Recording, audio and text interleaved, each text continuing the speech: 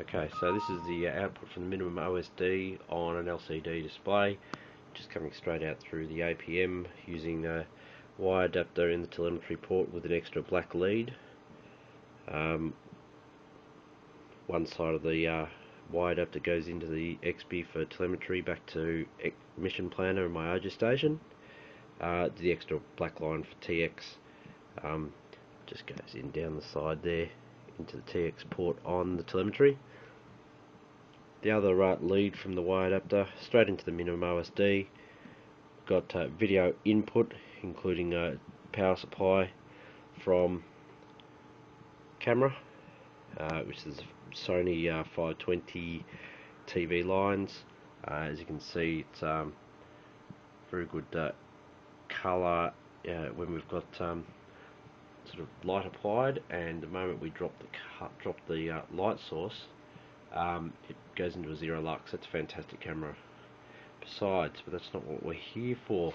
Now, what I'm just showing is if I move the APM, we get a bit of a delay there.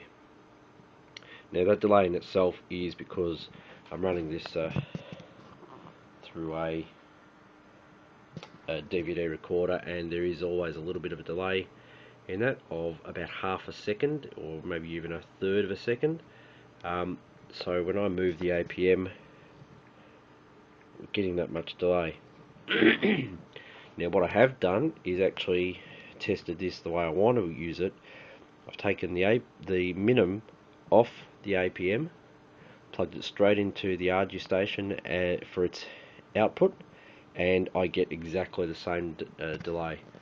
So even though I'm broadcasting the video at 5.8, although I actually had it plugged straight into this, the video source, out of here, so we were transmitting, not using this directly plugged into the APM, but receiving the RX of the Mavlink off the XP into this via the Ardustation's XP, and I have to say the timing was fantastic. It was just the same, so really no delays at all. So that's the way we're going to do it.